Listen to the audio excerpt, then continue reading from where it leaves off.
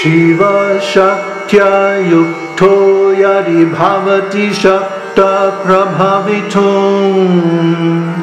Nache Devam Devo Nakalu Kushala Spanditum Api Atastva Maradhyam Harihara Virinchadi Bhirapi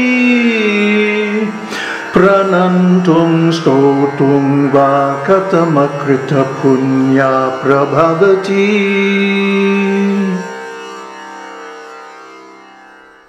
Namaste. So this is the conclusion of the Ontology of Shakti series. And in this episode, we show how all the pieces fit together. The different views, the four views, catur-darsanam, and the granthis, or the knots, or the obstacles on the path. And I have to credit Michael McClure, because it was his insight that there's a relationship between the views and the granthis. And then in a series of online private conversations over the last couple of weeks, we worked out this relationship and confirmed it from both of our life histories. See, Michael is also realized. So we were able to confirm in both of our cases that our journey went through all these stages. And so this was a wonderful thing because it gives us now the overview, the big picture of the spiritual path. So I can't go through all of this because it's such detailed knowledge.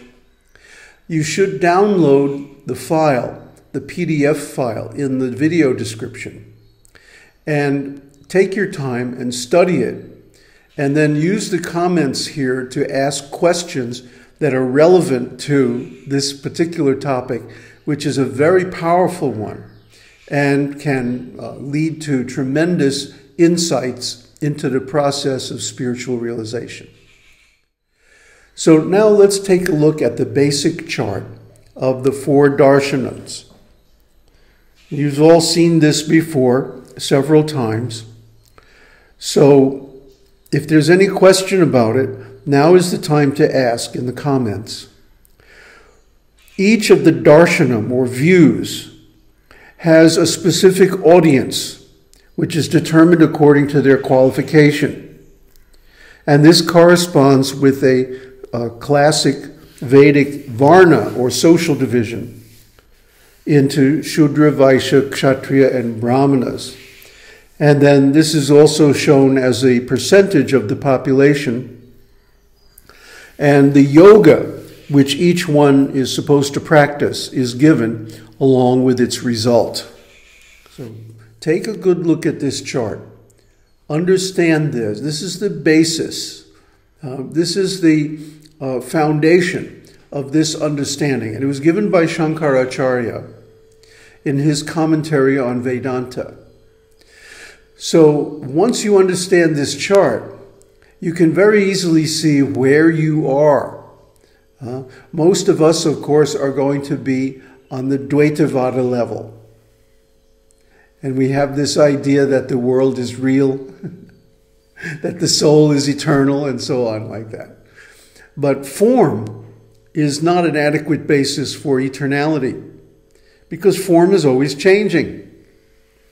We see that forms go through 6 basic changes: conception, gestation, birth, growth, production of byproducts, dwindling, and then finally the 7th step is death and rebirth again.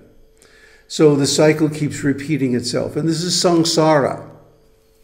But the real self with a capital S is unborn and can never be born because it is eternal, deathless.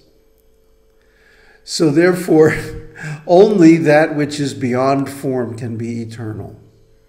This is a basic philosophical truth. So anyway, we've gone over the qualities of the different stages in some detail before. I'm not going to go through that again, but I want to take a look at the next chart which now shows the granthis. Granthi literally means knot. It's a knot in the cord, a kink in the pipe, an obstacle or gate on the path. And until you penetrate this gate, until you are able to remove this obstacle, you cannot progress further along the path. So what we're going to do in this episode is look deeper into this process of self-realization and how the granthis can be overcome. Now you see there's a new column here called chakra. The pashu or animalistic humans are stuck in the Muladhara chakra at the base of the spine. They're basically animals with two legs.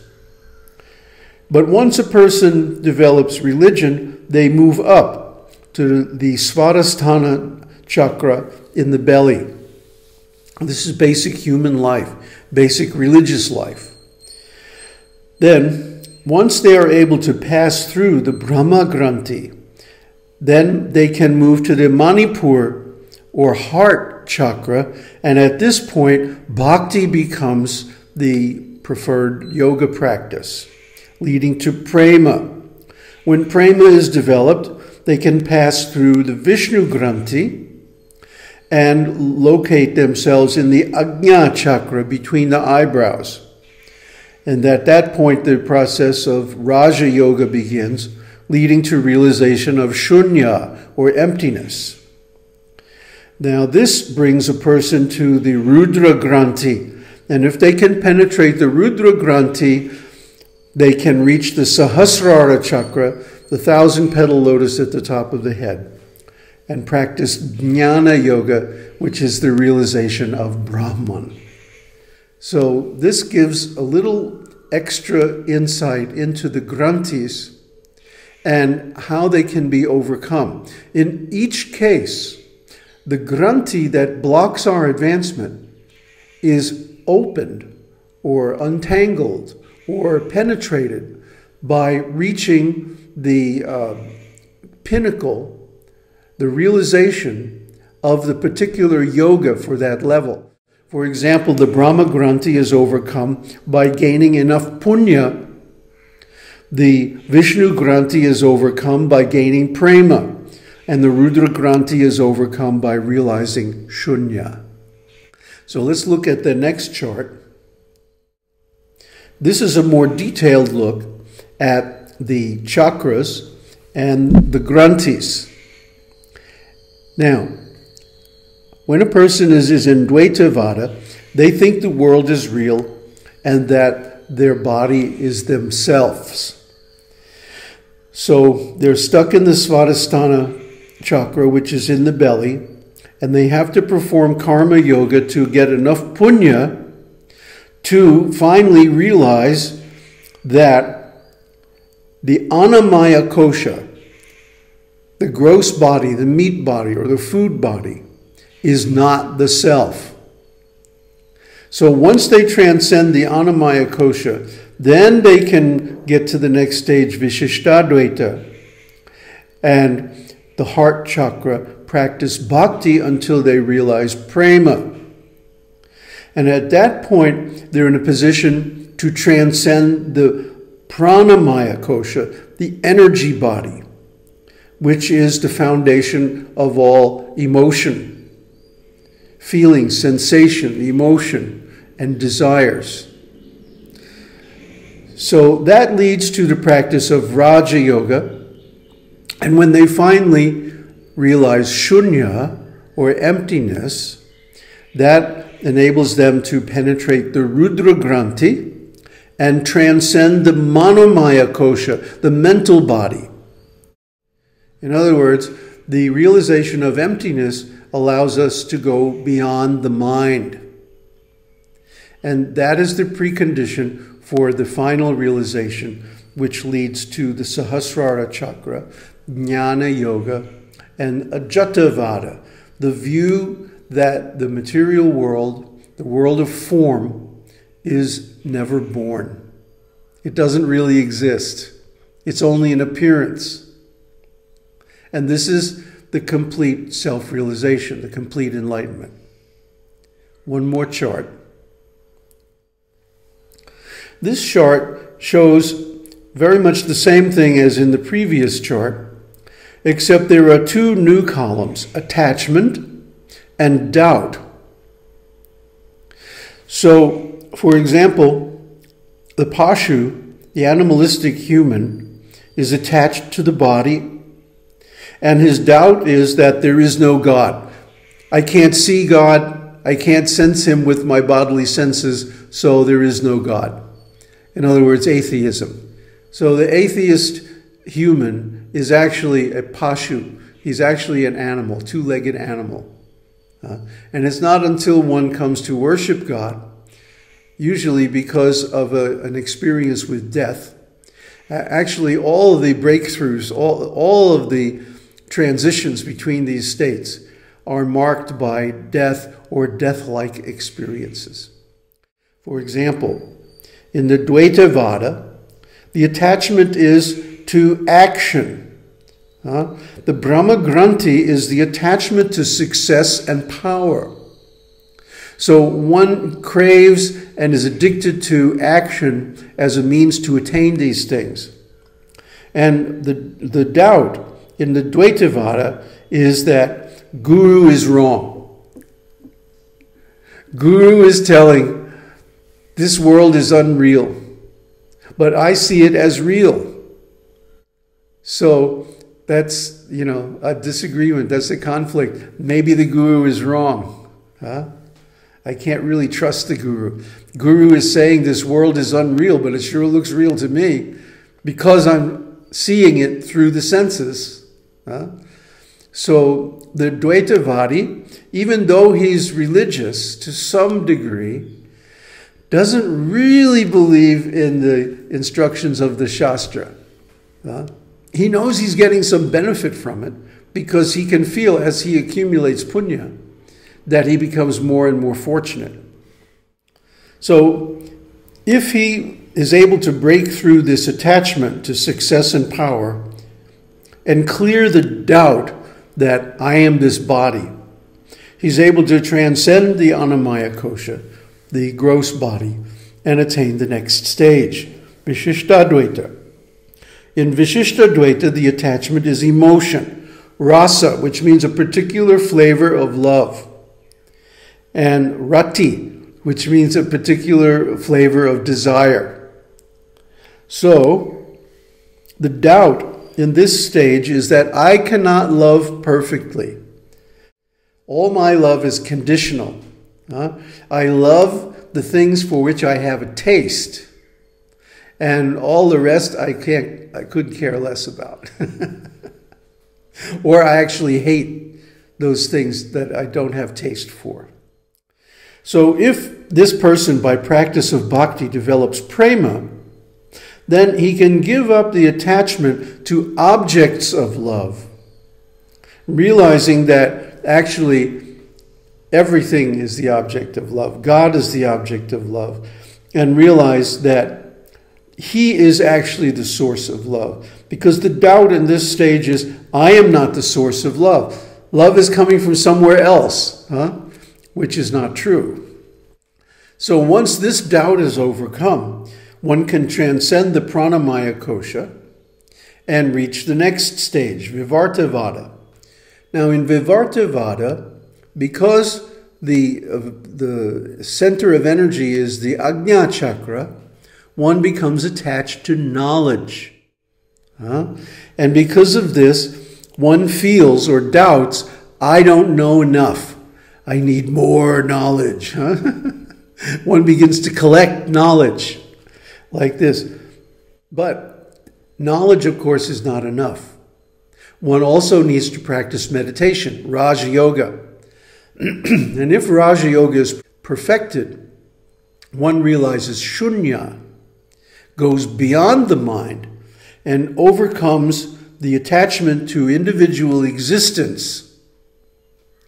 In other words, he's able to die consciously and overcome the doubt that consciousness without form is incomplete. This is a very advanced stage that very few people ever reach. But if one reaches it, one can transcend the manomaya kosha and attain the ajatavada. And this is the actual aim of self-realization. Now, as I said, Michael and I went back through all our spiritual experiences, and we were able to confirm that this is the actual structure of the path. Now, that's very interesting because Michael and I had no contact prior to just a couple of months ago. And we attained realization by very different paths. I mean, some things were the same, but a lot of things were different. Yet, we passed through the same sequence of realizations and stages of consciousness. So that's very significant. That shows that there is kind of a unified field theory of self-realization, and that this is given in the Vedas. We also, we already went over the fact that the Vedas preach in terms of stories to allow their interpretation depending on the audience. Because what's true for a person in a lower stage will not be true for a person in a higher stage. They need a different teaching. And it's very rare to find a guru or teacher who understands all four stages.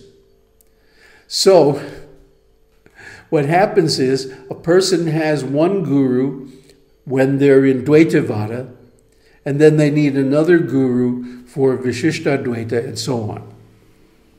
So, that means the path is segmented or divided into different stages. And the different barriers to self-realization are actually due to our own attachments and doubts. Once we can overcome those, the path is seen as unobstructed. And that is the real truth. The real truth is there is no enlightenment and unenlightenment. There is no Buddha.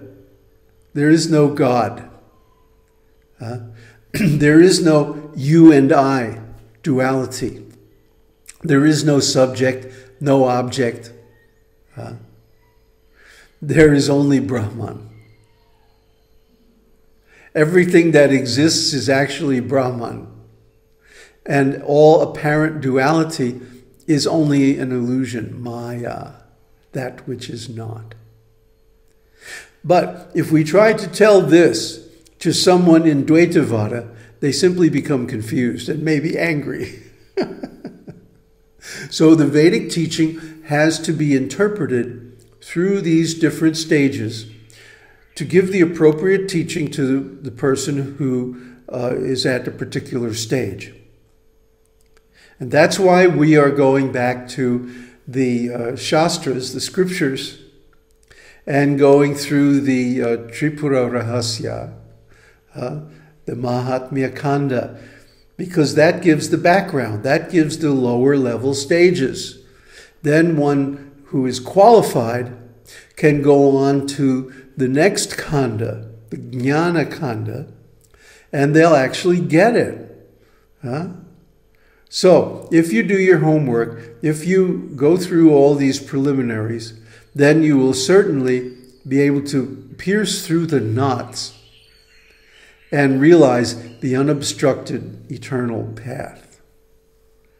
Aum Tat Sat. Aum Harihi Aum.